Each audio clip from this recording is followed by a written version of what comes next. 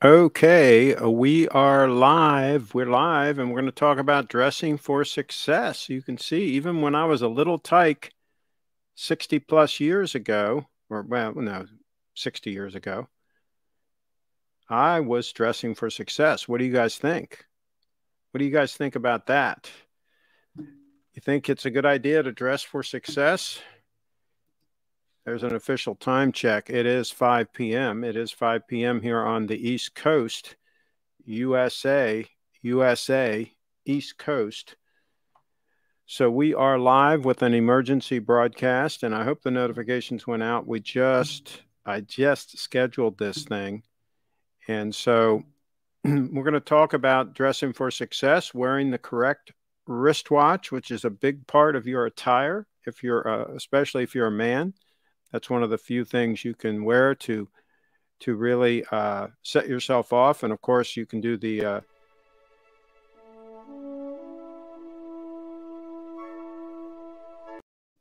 you can do the faux pay bracelet also. If you're a man, you can kind of push the envelope a little bit with a faux pay bracelet. So check out the 002 starting up. Okay, I'm going to start up the spring drive. I'm going to wind it, and you're going to see there right at the beginning, it goes about double speed for maybe 4 seconds or so, and then it slows down once the regulator kicks in, and then you... How cool is the way the spring drive starts up, whether you give it a wind and then it's using the unencumbered power from the spring to run a little bit faster, and then as the tri-synchro regulator kicks in, it governs that speed to be right where it needs to be. And it takes a few seconds for all of that goodness to happen. So there you go. I'm here with the lovely lady Brianna, and we just did a couple of other videos, but we're going to do one quick one talking just about the faux pay bracelet.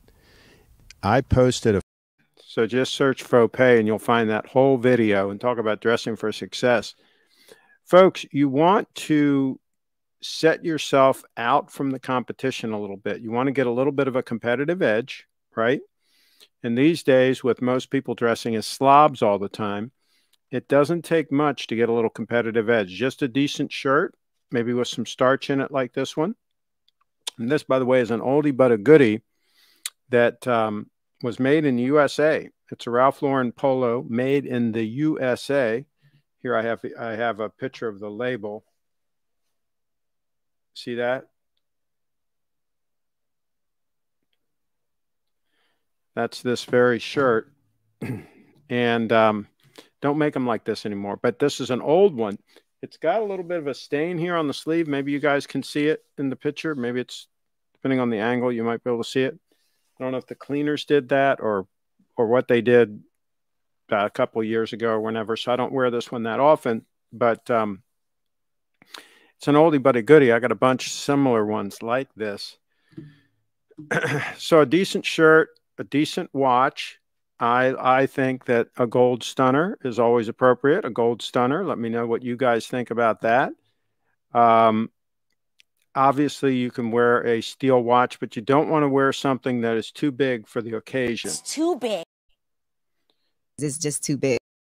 Yeah, because, you know, it just doesn't look right to wear something that's too big. You see a lot of people, that's a mistake a lot of people make these days with the big watch craze going on, is they have these huge watches that they're wearing. This watch is 38.5 mils, and on my 7.25 inch or so wrist, gets a little bigger in the summertime, but this is about as big as I would want to wear, excuse me, for a dress watch. My sport watch stunner is bigger, but it wears nice. It drapes around the wrist nice because the way the lugs are shaped and the bracelet and everything, that I can get away with it. And in a sport situation, and of course, my old eyes appreciate that bigger dial. So, yeah, you want to get something that's beautiful. You're beautiful. You're beautiful. It's true. Yeah, that's what they said when they saw this watch. That's what they said when they saw this watch. You say, who's they? It's pretty much everybody. Look how this young lady reacted when she saw the 002. What? I mean, this is amazing. Yeah, it's beautiful. Wow, this is really pretty. can't make this stuff up. That was her exact reaction when she saw the watch. And you saw Ryan live on this show, how he reacted when he saw it. Because the Try First Rich says, what does Ryan think of the 002? Should he get a close look? He's talking about this watch. This is the SBGY 002 Grand Seiko. This is a Grand Seiko is a line that competes with Rolex. It's their high-end line. Steve at Little Treasury Jewelers is where this came from. He's over in Gambles, Maryland. He's a destination jeweler. And so they want you to take a look at the SBGY 002, and they want your opinion on it. See, this is a deployant class. Oh, beautiful. Okay. It looks like a So, and it fits kind of trimmed to the wrist. And then you notice that second hand. See how it doesn't click? It just smooths around. Oh, it's called the spring drive. There's no battery in there, but there's a spring in there that releases the energy and then drives the second hand like that. Okay, it's beautiful. So there you go. He said it's beautiful. I like it. Nicely done. Two thumbs up on the question from Triforce. Yeah, it's a beautiful watch. There you go. Okay. Hey, I'm not making this stuff up, folks. That's actual footage from the show. Actual footage from the show. So, you know, you have to choose wisely when you get a timepiece that you might live with for a long time. You have to choose wisely. You must choose. But choose wisely. You have chosen wisely. That's what you got to do, because otherwise you're going to have a reaction like this when they see your watch if you didn't choose wisely. It looks like somebody's nightmare. Hear what she said? It looks like somebody's nightmare. Looks like somebody's nightmare. You don't want them to say that. You don't want them to say that. You know, in a lot of the forums, I've been pointing out that some of these watches have issues that people are posting pictures of, and that some of them are downright ugly. And there's a problem. They can't handle the truth. I want the truth. You can't handle the truth. They can't handle it. They can't handle it. And one of the watch groups actually removed me from the group. So there you go. Let's get to the comments. Stig says, good evening, Craig and everybody. R. Wags is in the house, and he says, Chip, wasn't there a best-selling book in your youth titled Dress for Success? The problem is nobody is dressing for success anymore. We're going to talk about that book. He did a lot of studies, and it was a well-done case study on the subject. And we'll talk about that if we get a chance. And our Wags is saying hi to Stig, and Stig's in the house. Cheers, our Wags. Here in Denmark, casual rules in anger and despair. I just went to Sweden and bought a new Stetson. You mean Stetson? Stenson. I'm not sure. You mean Stetson? Okay. Yeah. Oh, there. You corrected it. Okay. And evening all from Tom. And Jen says, hey, Craig, greetings from San Diego. That GS002 is gorgeous. Well, thank you. I have to say, we talked about it on the channel here for a long time. I debated back and forth whether or not to buy it. I looked at all possibilities. We looked at Vacheron. We looked at Patek Philippe. We looked at all kinds of possible dress watch alternatives, if you will. And none of them could top this 002. And when I finally saw it in person, it was just like, oh my God, I have to have it. I didn't tell Steve that when I first saw it because I wanted to negotiate. It's not good from a standpoint of negotiations if you immediately tell the seller that you have to have it no matter what, right? So I didn't do that. I'm like, well, I'm not so sure. I hemmed and hawed a little bit, and I worked out a great deal. Paid him, got all the paperwork signed over, got the watch, and then I said, you know what? I would have paid sticker. So, like the scene in what was that movie? The Thomas Crown Affair, where he tells the people that they paid too much for the building, right? he was a seller. He sold the building. And after it was all done, they're all congratulating themselves and so on. And, he looked at him and he said, you paid too much. Pretty cool. He was a cool character in that movie. The Thomas Crown Affair. Catch it. You got to catch it. Talk about dressing for success. He always dressed nice throughout that entire movie, whether he was dressing casual or more formal. Would Bree rather have 1 Bitcoin or 1 million Dogecoins? You'll have to ask her.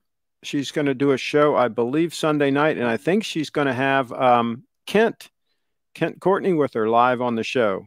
So tune in for that one. That'll be cool. You guys wanted Choo Choo Charlie back. Choo Choo Charlie's coming back.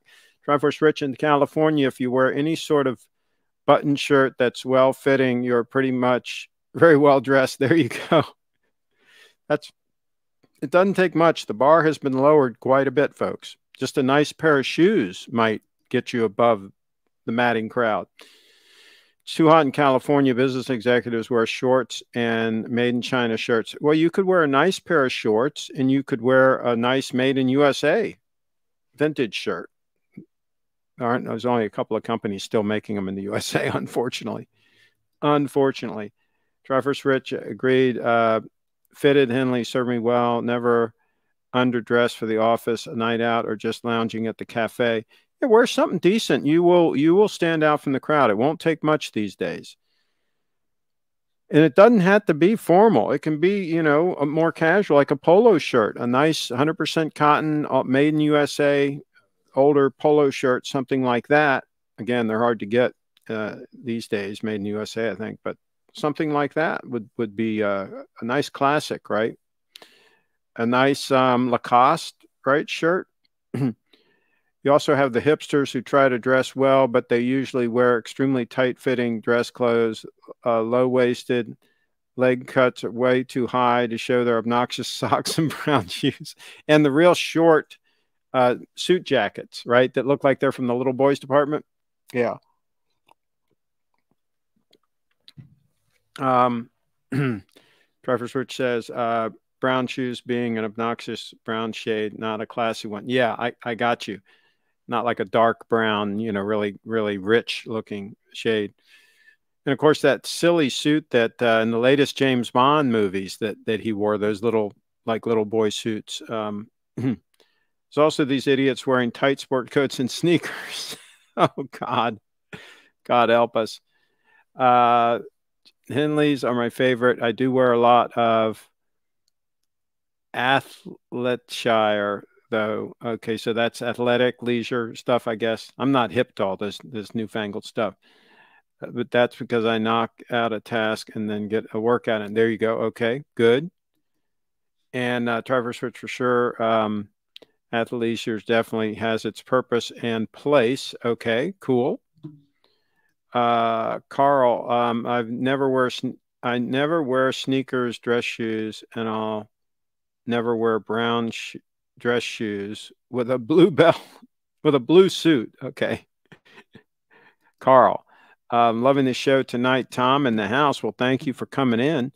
Triforce Rich, the art of dressing well is the middle ground. It's not hard for someone to dress you up in formal wear or to wear something very casual. Being well dressed in the middle takes time to learn. Hey, a nice pair of khakis, nice pair of Bill's khakis, and a polo shirt or a Lacoste, something like that, or like just a button-down Oxford cloth shirt, and a nice belt and some nice shoes can be very easy to pull off, I think. Very easy and works in almost any situation. I wear that 99% of the time now. I almost never wear a suit. I wear a nice pair of khakis. If it's wintertime, I'm wearing a tie, and I won't have the sleeves rolled up. I'll have the sleeves down, and I'll have a nice cashmere sport coat on. And that's it. I mean, you can wear that anywhere. And you can skip the tie if you want to be a little more casual. You can just skip the tie and go open collar like this with a cashmere sport coat, real nice one, and some nice shoes, nice alligator belt, and call it a day or an evening. Craig, was it easier years ago to set up a Bitcoin wallet anonymously? I think you can still do it. You're limited on the things that you can do. The problem where they need to get your identity and all that is when you're connecting to a bank account and moving money from a bank account into the wallet. I think you can set up a lot of wallets relatively anonymously.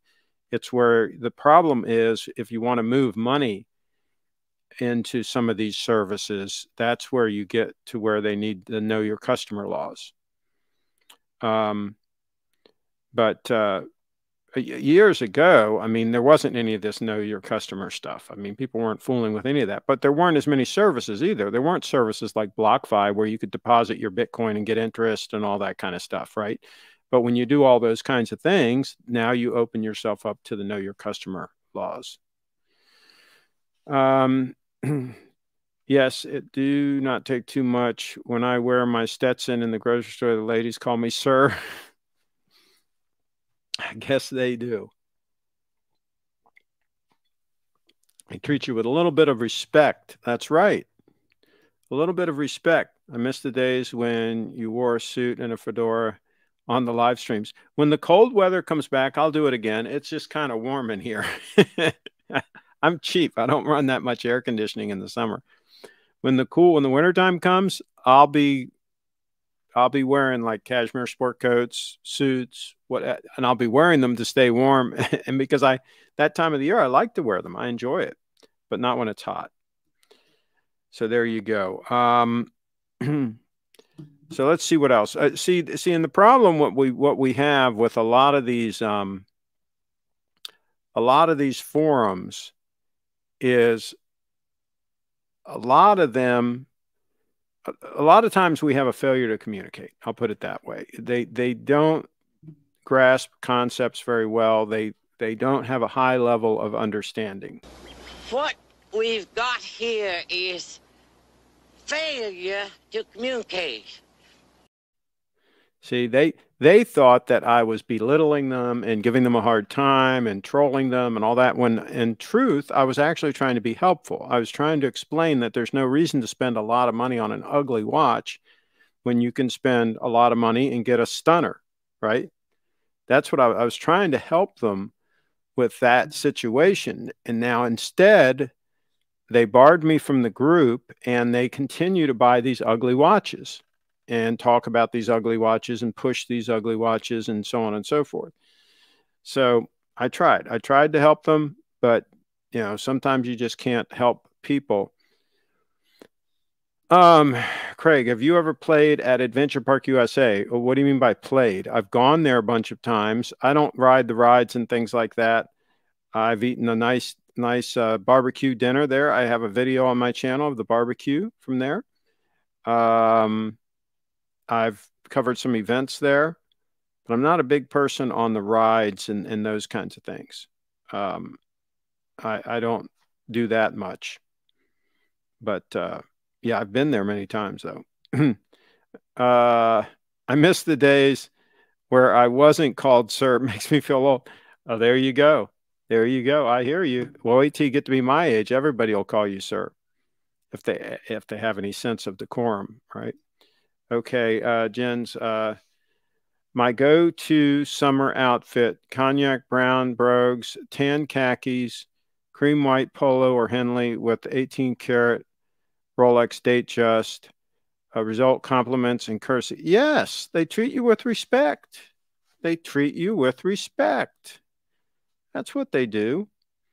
And Tom likes that style. Craig, what is the price range for the signet ring? Oh, good question. I talked to Steve. He's done some initial research, and it seems like it's going to be for an 18 karat gold ring, man's. It seems like it's going to be in the $1,500 price range. It ain't going to be cheap because he doesn't do junk, right? And these are going to be custom engraved and so on. But I've seen signet rings for much more money than that. So I don't think that's outrageous for a high quality piece in 18 karat gold. But that's what he's talking, and the retail in the 1,500, 1,600 range, in that range is where we're talking right now. But he has to do some more checking, and he's got to figure out who's going to do the design. I gave him a rough idea of what I wanted on the design on it, and I want them to be numbered so that they'll be limited edition numbered items. And anybody that's a subscriber will be able to get one, and they're going to be first come, first grab. So I'll have number 001. I'll have number 1. And whoever buys the second one will have number 2. That might be Steve. He might buy one. I don't know. But the numbers are going to go first come, first grab. So feel free to also correspond directly with Steve about them, about the rings, and he'll keep you in the loop. Just tell him you're a subscriber. Steve at littletreasury.com, Steve at littletreasury.com. And I'm hoping he'll have at least mine, the first one, 001. I'm hoping he'll have it ready at the event. But the way he drags his feet sometimes, that might be wishful thinking. Triforce Rich in the house. The only thing I pretty much avoid unless necessary is a tie. Ties can look great, but they're also so impractical if I'm going to formally eat out. It just gets in the way. I hear you, but the one thing about a tie is it does help keep you warm when it's a cooler day, you know, with your collar all closed up and the tie and everything. It helps keep you a little warmer. So there's that advantage. But I hear you about the disadvantages. And there's a thank you for Tom. And let's see, very sharp looking shirt. Yeah, this is an oldie but a goodie. This is a Ralph Lauren polo. Oh, by the way, speaking of oldies but good, look how I used to dress when I was a little tyke. How you like this? Check this out. That's Craig. Notice the French cuffs and the vest and the bow tie. That's how Craig dressed when he was a little tyke. What do you think about that? You can't make this stuff up. You can't make it up. And there's my older sister. I believe that's Laura. With our Cocker Spaniel, Peppy, who didn't live that much longer than that.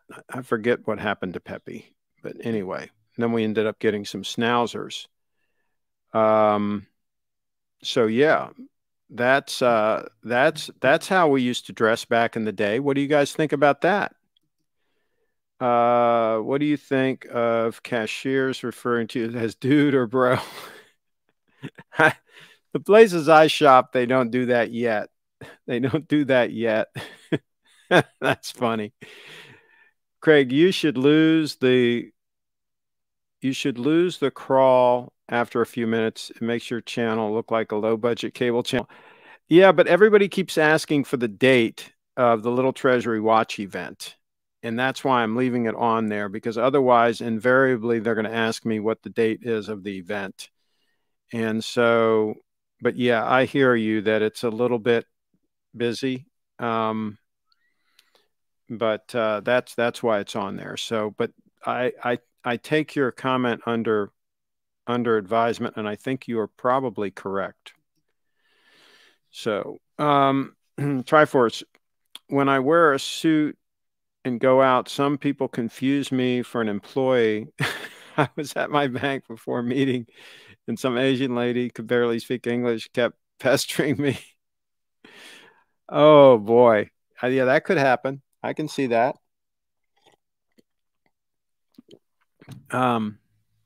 If it was a good looking Asian lady about your age, you might appreciate that. How's that? I'm in California. I don't need to stay warm. Triforce Rich. Doesn't it? It gets cool at night there sometimes, right? It gets cool in places like Los Angeles at night. It cools down, right? Because you always see all those old Columbo movies. He's wearing a suit and his trench coat and everything. And he was in L.A. So do tell. Ties were invented to protect the shirt when the ties were cheaper than a shirt. Sounds like a good, well, they're still cheaper than a shirt. They certainly can be. And somebody says, haha, nice. Okay. And Triforce Rich, let's see. Your sister is dressed like a grandma, but that makes sense because she's a grandma, haha, and grandmas are from the 60s. Okay. All right. Let's see here.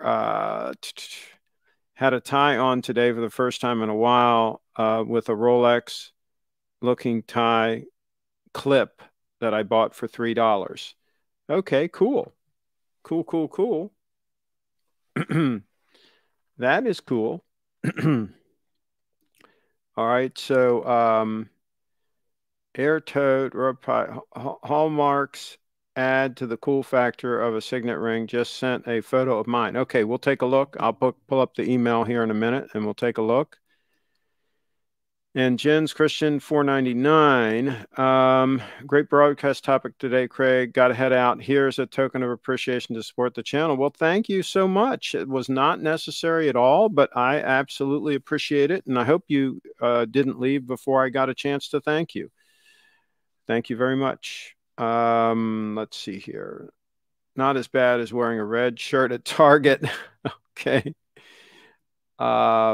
All right. And let's see. We got another one here. In the winter in California, it might get into the 30s, but that is very rare. Normally, you're looking at 60s at night with some days in the 50s. Well, in the 60s, you could certainly wear a nice sport coat. That would be nice sport coat weather, especially if it's the low 60s. And certainly in the 50s. Not as bad. Okay. I already got that one. And okay. I got that. I think I'm caught up here.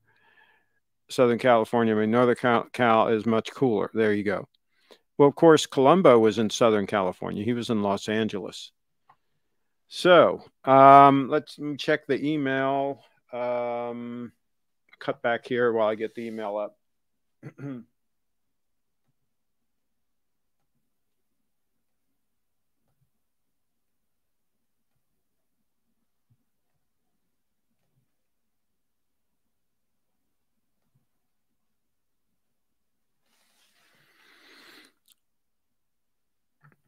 Yes. My guess is it'll have a lot of cool stuff like that. Absolutely. And I really like that ring. That is a beautiful style. Well done.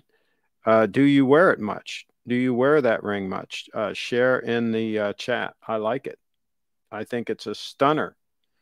I think it would go very nicely with a gold stunner.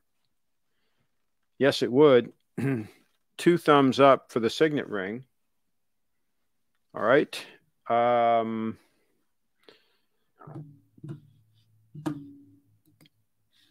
Craig, you should try Sterling Shave Soap. Good stuff. Great aftershave lotion and balm too. I'll make a mental note to check it out. Check it out. Let's see here. Let's see what else we've got that we can take a look at here. Oh, by the way, I have a bunch of videos on my channel comparing different watches and so on. So always do a keyword search on the channel. Here was a video I did comparing the GS Diver and a Rolex, comparing and contrasting. Okay, move over, Rolex Submariner. Make room for the Grand Seiko SBGA 231. And if you follow my channel, you know I proclaimed the Seiko Shogun SBDC007 to be the best watch ever made.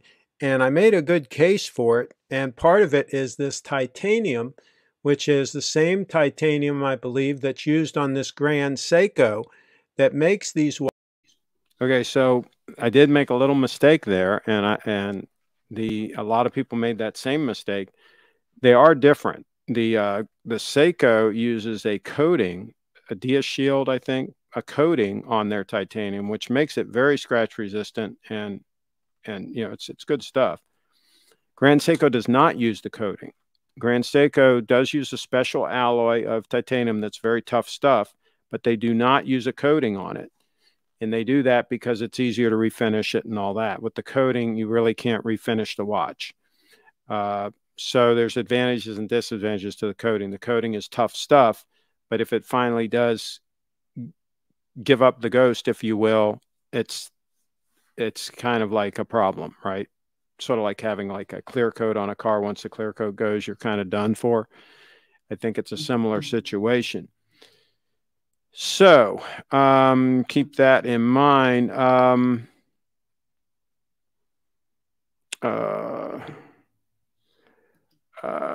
By the way, Craig, I met 2 guys from the greater Frederick area recently. I kind of freaked out and was like, I know someone from there. Would you like me to connect you with one?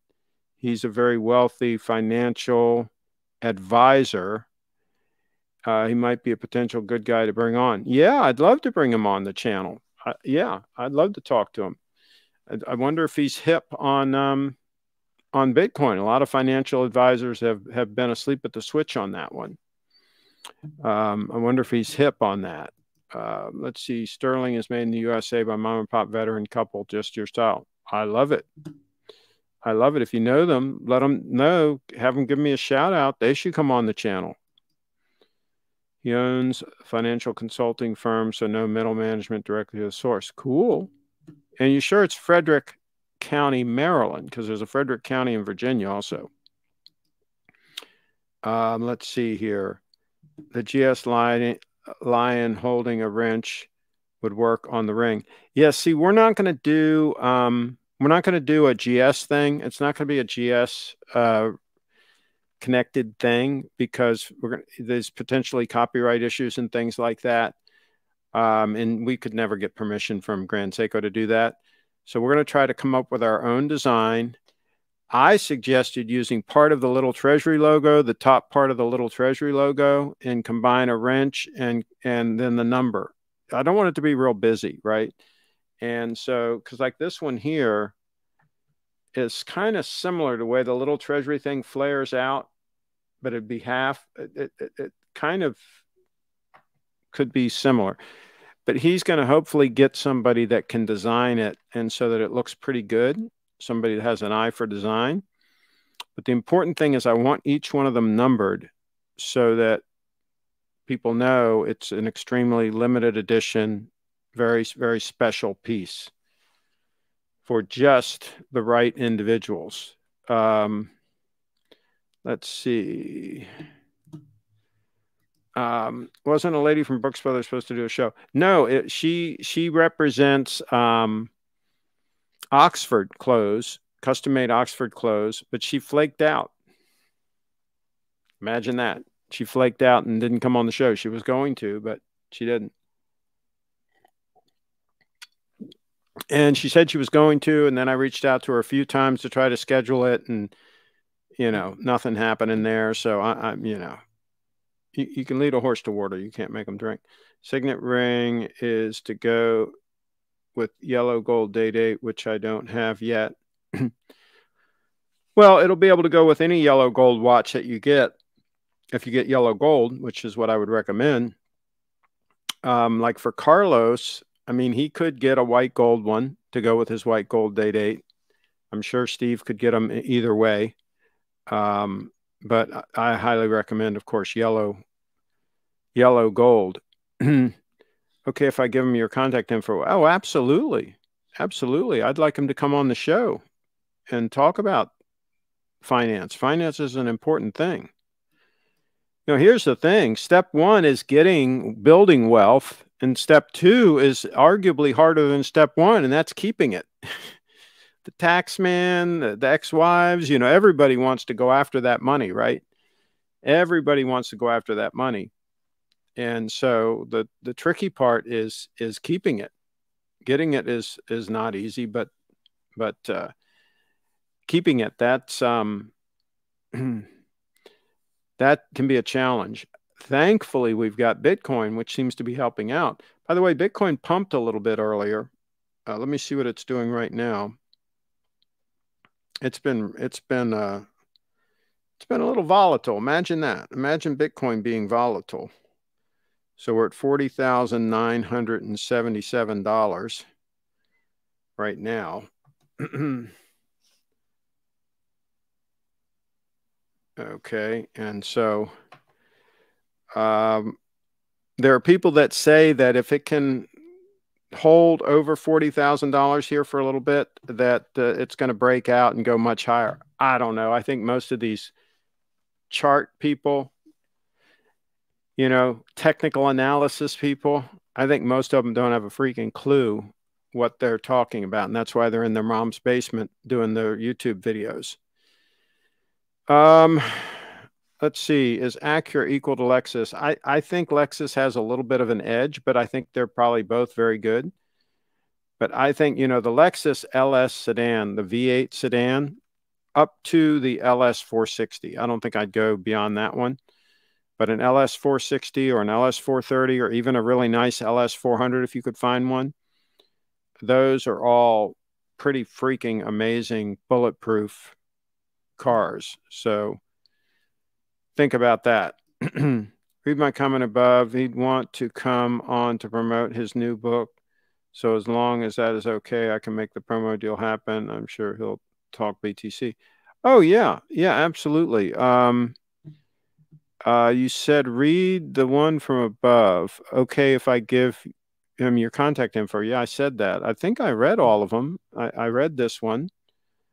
Yep, Maryland, which is why I freaked out. He's also an author. Okay, yeah, I didn't read this one. Sure, he enjoyed it. I'll connect with him and make it happen. Okay, cool.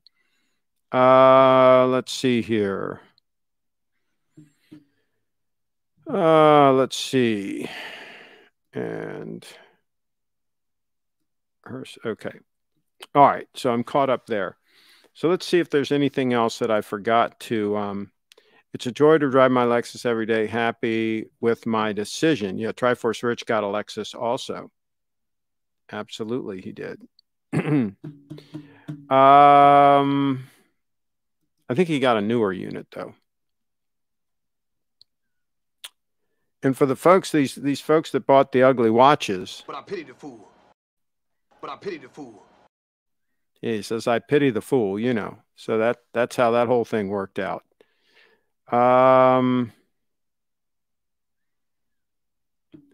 See what else. All right, we dealt with all of that. Let's get some pictures here. Let's get some pictures. Oh, here's the signet rings. This is what I sent to Steve as an idea of the shape of the signet ring and the style of the signet ring. Not the, the actual engraving. Obviously, it'll be whatever engraving we land on, but that's the general look of the rings. Okay. And now speaking of dressing for success, here we are out at the Polo Club. Out at the Polo Club. That's right, the Polo Club. That was a warm day, so I'm wearing the Madras jacket with a polo shirt underneath. And that's how you do at the Polo Club when you're tailgating. When you're tailgating out of a Lincoln limousine. There's the driver there to my left. Okay, and then this is the Admiral Day, and his wife, Dorothy. And he was wearing a Rolex with the bracelets. He always wore the face of the watch on the inside of the wrist. And he was wearing just a very basic Rolex Oyster Perpetual on an Oyster bracelet. And of course, I was wearing, in that picture, I was wearing the 1803 with the conventional clasp.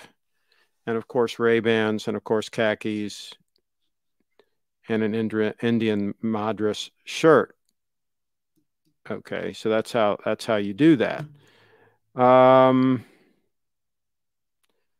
Let's see what else. And of course, you can wear sport watches or dress watches, right? Depending on the circumstance. All right. And here's talk about well-dressed. Steve is always well-dressed. And there he is wearing the 002 the day that I bought it. He put it on wrist with his faux pay. So there you go. And on the left there, that's me with the 002 before I got the faux pay. And that's wearing Bill's khakis and some shoes by Edward Green and a linen shirt by, oh boy, Kenneth Gordon. Kenneth Gordon made that shirt. And let's see what else. And of course, you can wear a day date. Of course, you can wear a day date. That works. There's a 6-digit day date. And of course, shoes made in Maine. Why not? And why not some nice Lucchese boots, some alligator Lucchese boots made in the original San Antonio factory? Why not that? Why not something custom and a nice strap for your watch, right? Something like that. So there you go. That's what we're talking about. Let's see. Wow, that jacket somewhere. There's a VW missing its seat covers. Yeah, some of those really cool VWs from the 60s. Yeah, absolutely. That jacket was made by Corbin, I think. I think I got it at the Georgetown University shop. Corbin made a lot of jackets and things like that for high-end men's clothing stores. And of course, a Madras jacket like that is very common in the summer, in the hot weather. Indian Madras, that or a seersucker would be a common choice. Craig, you're a successful retired car salesman. What made you stop? Was it when you saw the Prius and realized that no other car in the world did not matter anymore? I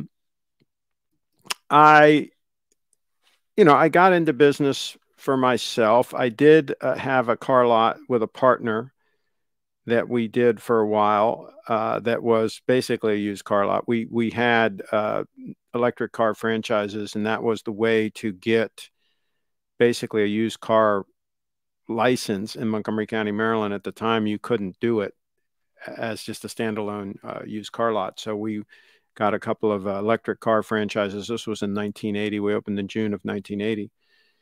And but we dealt in antique and collector cars, and we dealt in some other just run-of-the-mill cars. And I'll never forget that our monthly nut was $6,600 a month. That's how much we had to bring in before we covered our overhead and profit, right? We had to bring in $6,600 in profit just to pay our rent and all of our other expenses. And it just got to be a grind, and I just didn't enjoy it. I didn't enjoy the pressure of having all that overhead, having to meet that nut.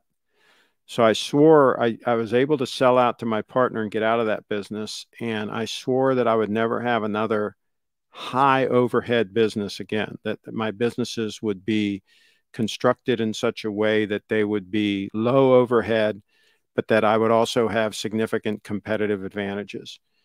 And so that's the businesses that I engineered after that were around that theory. And one of which was doing appraisals of antique and classic cars and things like that. In other words, using my knowledge, leveraging my knowledge to make money. And I enjoyed that. I drove all around the Washington, D.C. metro area. I served the entire metro area. And I did a bunch of appraisals, and I did expert witness testimony and things like that. I made good money. I was able to get a hold of cars sometimes at good prices because people would call me and they would not want to pay for an appraisal, but they say, I just want to sell it. I'd say, well, you should have it appraised so you get a fair price. And so, no, what will you give me for it? That type of thing. And sometimes they were a car that I actually wanted, right? That, it was a Mercedes with low mileage or something I could do something with, right? And so I'd snag some deals on cars. And so I'd drive them for a while, and then I'd sell them. And that's what I did. That's why I drove for free, basically, because I was driving a lot, right? And so normally that would be a significant expense, but I drove for free because I would get a car for a really good price. I'd clean it up, detail it, all that, keep it in immaculate shape. I knew mechanics who could fix anything that needed to be fixed or whatever. And then I'd drive it until somebody just had to have it and offered me a ridiculous price for it. And then I would sell it, and then I'd repeat the process, rinse and repeat, right? And so I was basically always driving for free. And so, so that was all good. And then eventually, I started in an advertising business, did that for a while. And then when the internet came around, I decided to do what I'm doing now with the community websites and all that. And I bought a bunch of domain names. Again, knowledge working for you, right? I had the knowledge at the time that you could buy and reserve domain names that were first come, first grab. And so I was able to get some decent domain names and later sell some of those. And some of them, of course, I kept for various businesses. And so, again, that gave me a competitive advantage because I have Frederick.com, right? And nobody else has that in Frederick, right? And so that gives me a competitive advantage to build a website about Frederick that might have an edge over other people trying to do similar things. So that was the thought process on all of those things, is have some kind of an edge, some kind of an advantage. Even when I was doing the appraisal business, I had an advantage because I had the advertising business where I had displays in hotel lobbies that people called that had a phone. People picked up the phone and called for the service. It was called dial a service. And, you know, we had restaurants, dry cleaners, all different kinds of businesses advertising on there. It was up to 32 ad spots on each display because the phone had 32 buttons, Touchmatic 32. So I had those displays in hotel lobbies, and each one of those was technically a business phone. And so with each one of those displays, I could get a free listing in the Yellow Pages. Back then, Yellow Pages was the whole thing. There was no internet, right? So I could get a free listing in the Yellow Pages with each one of those displays. So I would take that free listing and put it in under different categories in the Yellow Pages for my appraisal business. So I would get a bunch of basically free advertising, which gave me a big competitive advantage over any other appraisers that were listed in the Yellow Pages, because they couldn't do that. They'd have to pay for all those listings, right? And so I had an unfair advantage over other people wanting to do appraisals in the area.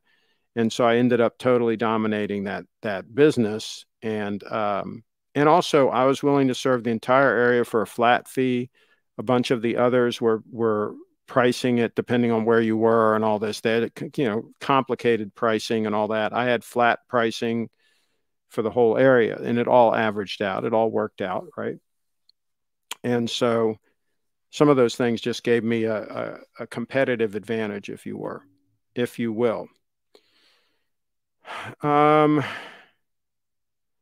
Let's see. Here's another comment. One of the other watch channels was claiming that Steve loans you out the watches and you are beholden to Steve for advertisement. I told them they were wrong, but they insisted. I wish. I wish. Hey, if he loaned me out watches, wouldn't I have different watches all the time? I mean, I've had the Diver for almost 4 years now. I've had this one, you know, well over a year. It's not like I'm going through a bunch of different watches. I went through a few watches in the beginning when I was transitioning from Rolex to Grand Seiko. You know, I went through a couple of them until I really realized what I wanted. And he's given me good deals on the watches, you know. Absolutely, he's given me good deals, and he's given other subscribers good deals on watches. But no, he doesn't loan me out any watches. He should. I think it would be smart for him to do that. But no, he doesn't. If he did, I'd have 2 or 3 watches here to show you. I think if he was smart, he would send me a different watch every week to be the watch of the week. And I'd be showing it off here on the channel. But I think he's too busy to even worry about it. I think it's just, it's not even on his radar screen. I mean, he can do a show here on this channel anytime he wants. He has full authorization. He has a setup at Little Treasure Jewelers. He has a setup at his home. He can go live here on this channel anytime he wants and talk about his watches. But he doesn't, because I think he's just too busy, you know? So no, I mean, again, I wish they were right, but obviously they don't watch this channel because they would know that I don't have a bunch of watches laying around here, right? Otherwise, I would certainly be showing them off. Let's see, Triforce Rich. Craig, what would you say is the greatest car you've ever driven? I'll tell you, the Mercedes 300 SL. No, I'm not 300 SL. 300 SEL 6.3 sedan with the 6.3 engine in it. I think it was around in 1972. I think that was about the year. I sold it on consignment, actually, for a friend of mine who had it for a while. And that car was freaking amazing. Talk about a car that would get up and crawl. That car was amazing. And of course, I drove like brand new Porsche 930 turbos. I mean, they were amazing. But I'll tell you that the car that I did a road trip with that was really surprised me, was eye-opener, was a 1986 Porsche 944 Turbo. That car was unbelievable. I drove it from Texas to Maryland at extremely high speed, and it was just glued to the road. A lot of that trip was heavy rain, and it was just glued to the road and was just absolutely amazing. So that for a road trip, that car was wild. My cousin was following me on a 911, and he had trouble keeping up. We were driving 2 cars back from Texas. That was when Houston was having a lot of financial troubles, and you're able to buy Porsches at a good price down there and then bring them up here to the DC area and sell them. And so we did a few road trips like that. But that 1986 944 Turbo was freaking amazing. The V12 E-Type Jaguar, I had a 1974, I believe it was, E-Type V12. And that one, there was one time we couldn't get it started, and I was cussing that thing. And I was like, I was saying, you know, these things are famous for using a ton of fuel, right? They get terrible fuel mileage. I said, I'll give you all the high test fuel you want. Just start up and run, right? My buddy finally came and opened up the trunk and slapped on the electric fuel pump that was in the trunk on those cars, and we got it running. And that thing was a blast. That V12 E-Type Jag, that was a blast to drive also. It was just a whole different thing with the convertible and that long hood, and you know, it was just, talk about a car that's so freaking sexy. I mean, the ladies would go crazy over that type of thing. Let's see. And yeah, and so yeah, so I think he likes that Porsche he drove across country. Yeah, I drove it from Texas to Maryland. It was unbelievable. Craig, have you ever had legitimate competition of a rival? I mean, I've had rivals attack me and try to destroy me, like the Frederick News Post here in town. You know, but I mean, if you call that competition, so I'm not sure what else. Let's see. What channel? Hello. Okay. What a fantastic business story. Thank you for sharing. Stig in the house. Let's see. And Kyle's in the house. Try first. I think my grandpa actually drove that car. I have to confirm with my dad. Okay. Sup, Kyle. And let's see. Hey, Rich and everyone. Hope you all doing well. Okay. Mr. Submarine, we missed you. What kept you? Yeah, does he have a note for being late? Craig, what advice would you give to a young guy in business? Get an edge. Figure out something that you can do well. Figure out a plan that you can get an edge, some competitive advantage. And then outwork anybody else that might want to, compete with you. The Porsche in Scarface was a 928, right? Yes, the 928 that he picked out, and he said he wanted bulletproofed and all that. Yeah, and that was really true to form, that movie, because those were the cars we were selling. And when I worked at Capital Porsche Audi in 1979, and right into early 1980. Those were the cars we were selling, was the 928s, and those were the people we were selling them to, the drug dealers. The 928, the 930. Mainly they wanted the 928 though. So that was the proper car casting in that movie. I'll put it that way. And the Rolls, same type of thing. Yeah, they were definitely buying those kinds of cars. One of our sales reps there at Capital Porsche Audi was from Bolivia. He was a Bolivian. Another one was from Cuba. They all had connections all over the place.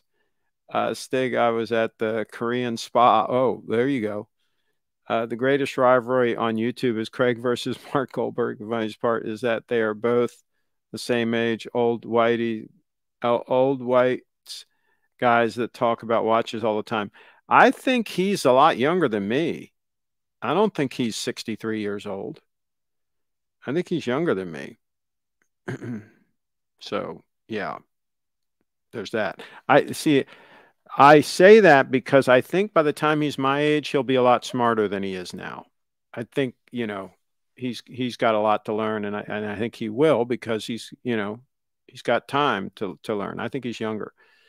Let's see. Craig, would it be wrong to swap a small block Chevy V8 into an E-Type? I think people have probably done that. I mean, my gosh, if you can get some reliability out of the damn thing. Yeah, that would probably be a good move. But when they were running right, I mean, they're really cool. I mean, they're like, it's like the V12, it's like so smooth, and it's so buttery. And I'll tell you, the other cars with V12s that were so smooth was the Packards, the V12 Packard. One of those would pull into the car show and you wouldn't even know the damn thing was running. I mean, it was great. And my buddy, I mean, had a 53 Packard Petition with factory air. And that car, you could barely know it was running. It was a straight 8. But, you know, back then, the thing was they tried to make cars so that they were very, very quiet. Right now, they try to make them so they sound throaty and all this stuff. But back then, they wanted the car, a luxury car, you wanted it to be as silent as possible. And they'd pull into the car show and you'd hear twigs breaking underneath the tires and stuff. They were so quiet. So, yeah. Oh, here we go. I missed one. Not that kind of place. Okay. Craig, what do you think of modern men's fashion and the current demasculation of men? It's a sad time, isn't it? I think we've kind of talked about that a little bit with the these suits that have the real short sport coats and the tight fitting pants and the, you know, all these things that no, I think that it's a total fail. Clothing was always made for a purpose. It was made to be comfortable. And when you bought a more expensive shirt, it had more fabric in it, not less. And when you bought an expensive suit, it had a lot of fabric in it. Remember those suits from like the 30s and stuff where the legs, the pant legs were huge, right? The reason they put all that fabric in those is when you sit down, if you're wearing tight pants, they bind. It's uncomfortable. When you bend your knee, it all binds and it's tight. The reason they put extra fabric and all those things is so that you can move around and you can do what you need to do. They're so comfortable. You know, it goes against logic to take and ruin all of that just because somebody thinks it looks cool. Trevor's Rich says he's the same age, Craig. I think he's 62 or 63. Okay, well, maybe he doesn't have time to learn then. Maybe he's, yeah, maybe there's no hope for him. Okay, Craig, didn't you say that Bolivian salesman was an ultra Chad who could pick up women? I think actually it was the one from the one that really could. The Bolivian guy could too, but the one that really could was the one from Cuba. He was Cuban. George Gallert, Jorge, Jorge Gallert. I don't know if you can find him on Facebook or if he's still around or whatever, but yeah, I mean, he would walk in to any party, anything, and any girl there, including the girl that was there with her boyfriend. I mean, you know, he could go right up to them and just take them. I mean, I'd never seen anything like it. I mean, he was like, he looked a lot like Richard Gere. And remember that movie, Richard Gere, American Gigolo? This guy was like that. This guy was just like that character.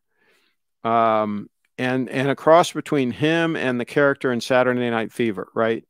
The lead character in Saturday Night Fever. He could be a cross between those two, John Travolta's character in that.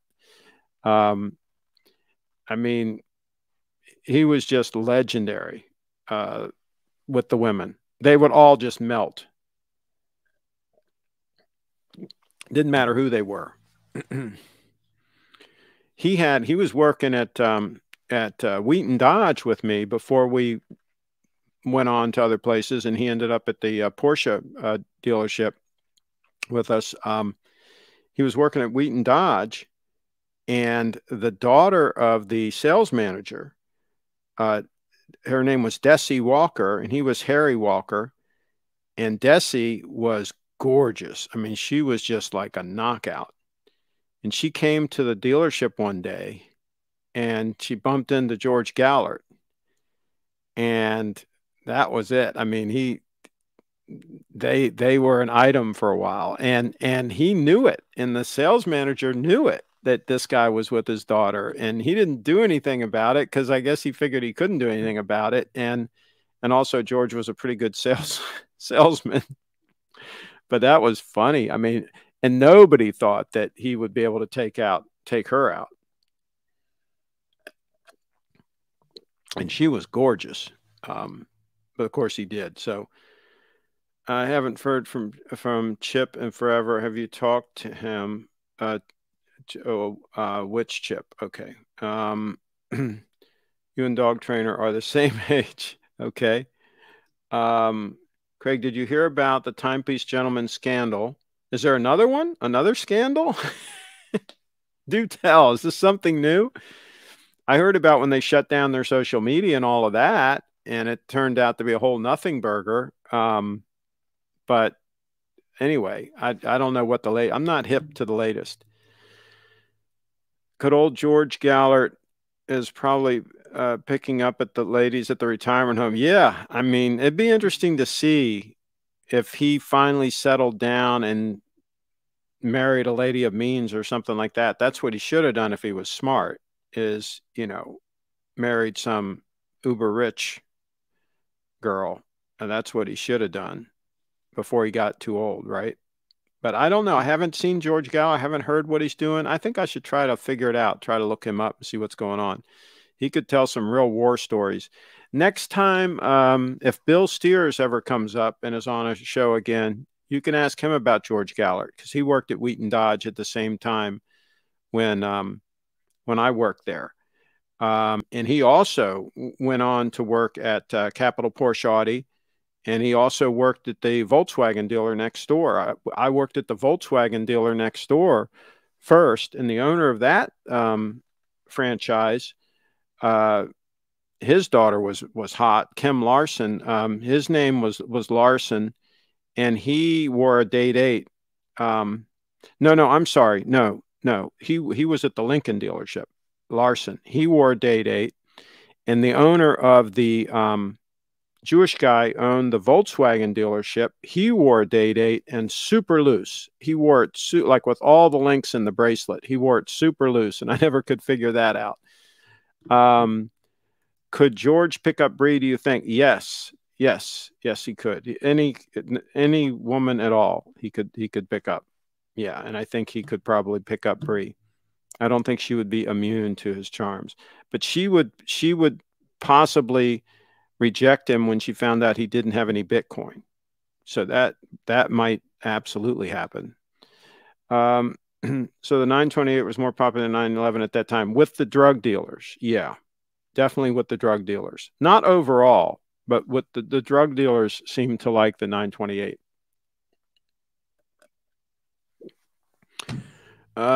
George picked up Brianna. Okay, we talked about that. What's your favorite all-time American car? Wow. Tell you the truth, I really liked the GT390 Mustang I had. I had a GT390 Fastback, 1967, I believe it was. It was a 67 or 68. It was basically the Bullet car, like was used in the movie Bullet. It was dark green with a stick shift with the Hurst shifter.